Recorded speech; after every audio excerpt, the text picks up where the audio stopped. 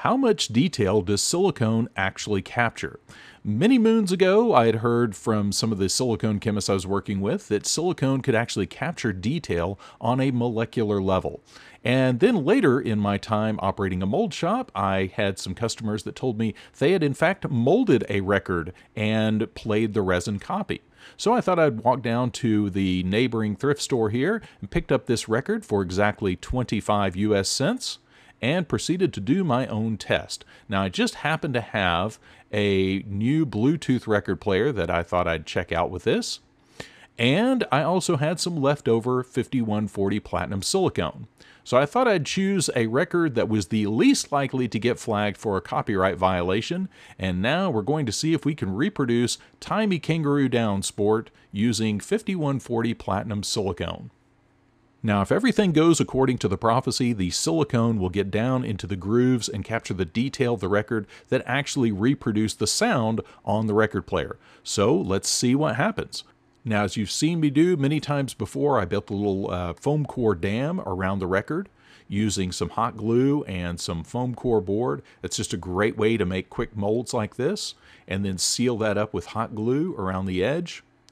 And because this record was an old record and I didn't know exactly what the condition was going to be or if this was even going to work, so that's one of the reasons I chose this old record for it. So the worst case scenario is I'm out 25 cents. But I didn't want to spray any release on the record. I just wanted to release the inside of my mold box. So I did that with Zip 301 mold release, which is a non-silicone oil mold release, so it won't interfere with the curing of the silicone. And then I used a little bit of hot glue just on the inside of the record there to tack that down. Just a minimal amount just to make sure the record doesn't shift or float. And that's all I used because I didn't want to risk using any clay or any hot glue around the edge that might create a distortion on the actual record. Now, I happen to have a little bit of leftover 5140 platinum silicone from my old store, so I decided to mix that up to make the mold. 5140 is a Shore A40 silicone, so fairly firm, but I mainly just didn't want to use any of my newer 5130F on this just in case it didn't work. So here I'm mixing up some 5140 1-to-1 by weight.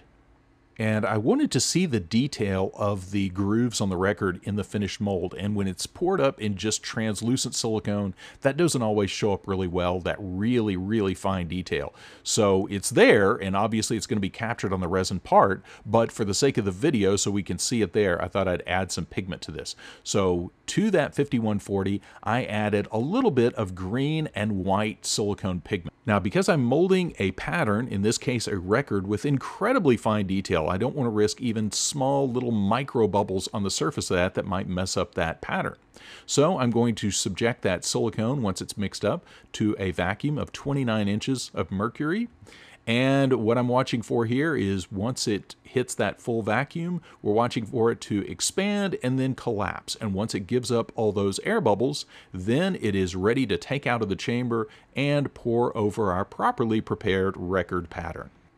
Now, once I pulled a full vacuum on my silicone and it rises and collapses, we are ready to bleed off the vacuum on that tank, let the air back in, and remove our silicone from the vacuum chamber.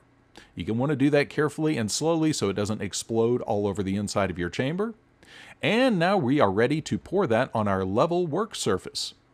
Now, this is a very thin part and a overall very simple mold, but real important to make sure you're working on a level surface so that when we flip this mold over, we can fill it with resin and make sure nothing spills out of the mold, because this will be a really thin mold because the record is just a little bit over an 1/8 inch thick. Now, TC5140 has a working time of about 30 to 40 minutes at room temperature and a 4-hour demold at room temperature. So as soon as I get that silicone poured, I'm ready to set that aside, let it cure completely for 4 hours, and then break open my mold and see what we got. So here's our finished mold 4 hours later. And you can see from that detail, when it hits the light just right, you can see those little grooves all captured.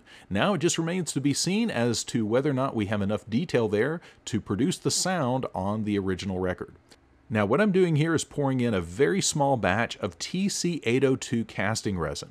And the reason I used the TC802 is this was the lowest viscosity resin I had in my shop. So it can easily fill in those grooves and details on this record without having to pressure cast this part. So in the future I might do a little bit more involved tests doing the same thing, maybe with a slower setting resin, but the TC802 was great for me as I was impatient and I wanted to see if this worked. So this is about 15 minutes later when the record had cured completely, and now I'm ready to put it on the record player and see what kind of results we get. And this, ladies and gentlemen, is the actual sound off the resin.